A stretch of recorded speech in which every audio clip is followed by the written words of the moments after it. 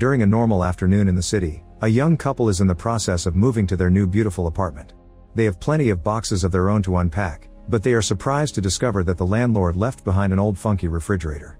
Gail is not impressed at all, but Rob finds it very interesting because this old model has the motor above instead of underneath like modern models. He explains that hot air rises, so it does not make sense to put the motor underneath the refrigerator because it allows the hot air to go up in the machine, but Gail does not care and just agrees to whatever he says to humor him. Afterward, Gail takes out a bottle of wine to share with her husband, and Rob excitedly opens the fridge to get ice. He discovers that the freezer is full of old disgusting frost and compares it to Superman's Fortress of Solitude. After pulling with all his strength, he manages to barely get just a little ice cube out of it.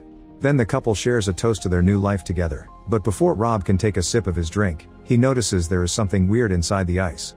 He grabs it to look at it more closely and asks Gail if he is seeing things, but Gail confirms she is seeing something too.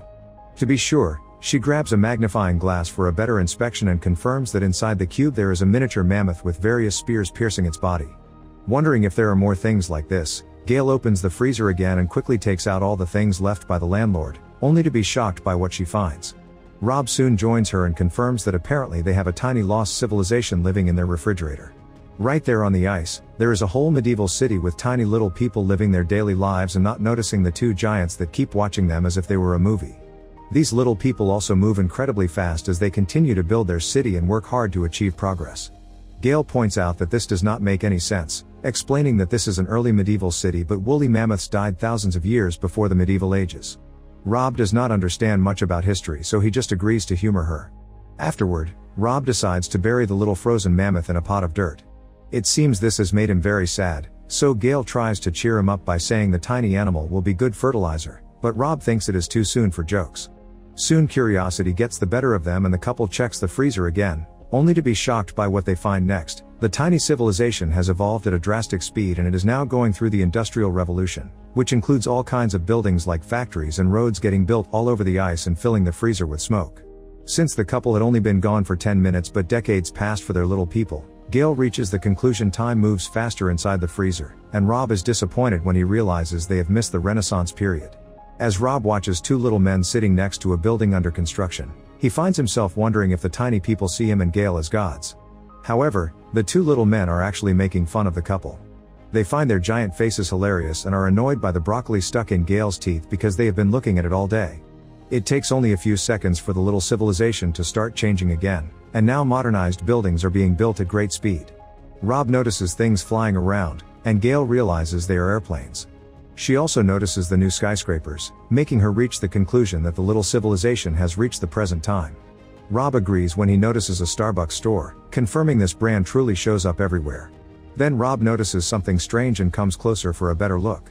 At that moment, a missile falls in the middle of the city and explodes, blinding Rob and making him back away until he falls to the floor.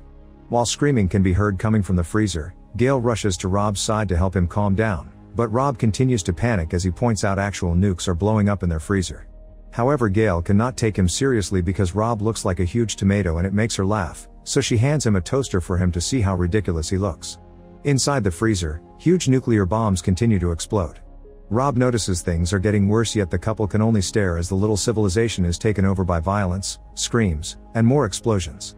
Feeling frustrated, Gail closes the freezer, pointing out that people cannot just outgrow war in a couple of minutes. Rob wonders what they should do, and Gail simply says they should get pizza. Later in the evening, the couple enjoys their pizza for dinner while trying to wait patiently, but eventually Rob cannot take it anymore and says they should open the freezer again. Gail reminds him that they need to accept the possibility the civilization did not make it, but Rob goes to open the freezer anyway. Surprisingly, the little civilization has become a futuristic city full of bright lights and flying cars that remind Gail of Emerald City from The Wizard of Oz. Rob is in awe at how beautiful and advanced everything is, and at that moment, a building emerges right in front of them, which reminds Rob of an adult toy. A huge pyramid-like structure also pops up in the middle of the tiny city, growing tall as bridges connect all around it to get energy from other buildings. However, the structure suddenly transforms into a diamond-shaped fortification that glows so brightly that it has to consume the whole city until it explodes. The resulting glow looks like a star and ejects beautiful dashes of light that begin to fly around the couple's kitchen, lighting up every corner as Rob and Gail watch with fascination and big smiles. Their theory is that little people may have discovered how to travel through space and time. Afterward, the lights return to the freezer and gather into a sphere before outright disappearing. Rob and Gale go from smiling to looking quite sad and confused, and when Rob wonders if the little people will ever return, Gale says it is unlikely. Feeling the need to grieve, Rob pulls the refrigerator's plug as a way to move on and accept the little people are gone. Gale gives him a hug to comfort him before closing the freezer, deciding they are done for today. The next morning, Rob makes coffee and shares it with Gale. Although they do not say a word, it is quite obvious they cannot stop thinking about the tiny civilization in the freezer, so they give in and try opening it again. To their shock, they discover there is a cold mist coming out of it even if it is still unplugged. An even bigger shock is that inside the freezer there is a new ice age going on, showing primitive Homo sapiens eating the huge bodies of ancient creatures. It seems the little civilization has not disappeared, instead it was reset and has started from zero. At that moment, a Tyrannosaurus Rex roars loudly and begins chasing after the primitive men, catching one in the air with its huge mouth before going after the one that just fell to the ground. Now where could this civilization possibly have come from? It turns out that after finishing his creation, God is now a pretty bored old man. He sits in his fancy office all day and admires the small version of Earth he has on his table, where primitive people are living among large animals and plants. God is in the middle of a book when his butler Jeffrey asks him about it, so God explains he is happy because he has found a recipe for a black hole. At that moment, God notices that people on his tiny Earth are advancing pretty quickly, and at first he finds it quite amusing. However, when the primitive men discover how to make fire by rubbing some sticks and rocks, God gets angry because he should be the one to give them such a power. He wonders what period it is on Earth, and Jeffrey explains that they should still be 200,000 years away from getting fire according to plan. Furious, God orders Jeffrey to put out the fire, and Jeffrey immediately blows at the tiny people on the table. From the little guy's point of view, this is a very powerful wind and they quickly lose the fire, which makes them feel helpless. God feels satisfied and goes back to his book while complaining about how much humans annoy him. Then God orders Jeffrey to drive the little people into a cave, so Jeffrey swipes his hand over the small Earth's ground, which scares the elephants. These huge animals begin running around and frighten the humans, who also run to hide in a cave as God points out that it would be good to shrink their brains. Soon the tiny people come out again to start a ritual dance that should bring rain. God curses them, not understanding why humans are unhappy now. Jeffrey explains that they forgot to turn off the drought on Earth, so God sighs and lets Jeffrey give them some water. Jeffrey is surprised that God is being merciful for a change, then he proceeds to throw some water on the small Earth with his spray bottle. The little people raise their hands to celebrate the rain, but God can only laugh at their reaction.